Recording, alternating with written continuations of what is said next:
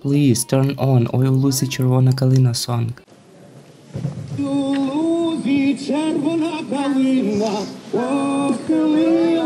Можна заспівати.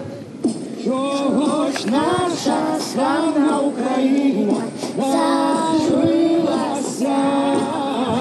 5-year-old Mikita traces his palms in blue and yellow. The kid says that this is the place where he has learned to draw a Ukrainian flag.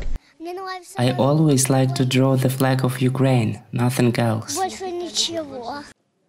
Alongside dad and mom and a dog, Mikita has been living in Kharkiv metro at the Kiev station since February 24th. At first, the boy's father says they brought only mats here. Now they have their own tent deployed right on the station platform. Sometimes they go home, but spend most of their time underground.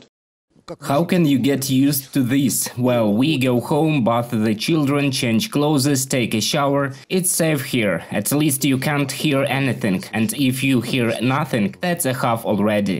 Are you going to the puppet theater? Will we play The Little Coward today and compose a fairy tale?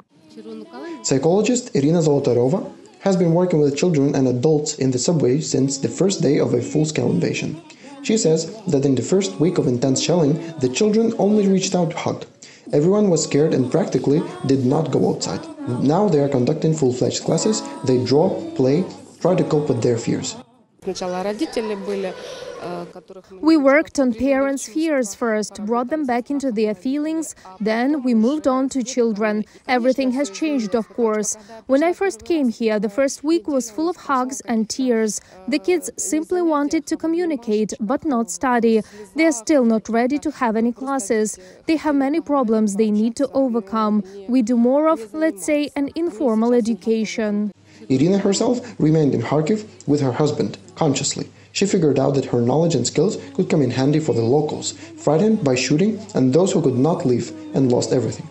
Irina believes her new wards from the city subway are going to continue their studies during peaceful times, when the war ends. Reported by Amir Ktefan, Natalia Belakudra, UATV News.